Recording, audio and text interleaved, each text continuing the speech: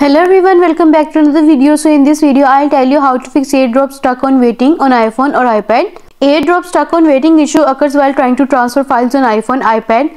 The error is caused by Wi-Fi network or Bluetooth connection issues. According to some users, the problem occurs when they have previously used AirDrop successfully. According to some users, the problem occurs even when they previously used AirDrop successfully. Sometimes AirDrop says waiting but never connects to one user when trying to send files, but the same user can receive files from another. This is quite annoying, especially for individuals who depend on AirDrop for work-related file transfer.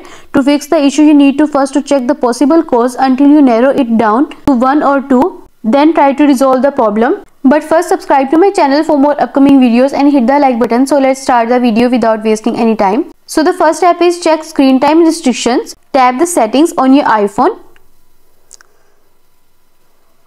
Scroll down and then tap on screen time. Scroll down to the bottom and then tap on content and privacy restrictions. And then tap on allowed apps. Enter the password you have set for screen time. Toggle on the button next to AirDrop to turn it on. And you are done. Now try to use AirDrop again to see if the problem is now fixed. And the next step is update your Apple ID. For this, first go to settings. Scroll down and then tap on general.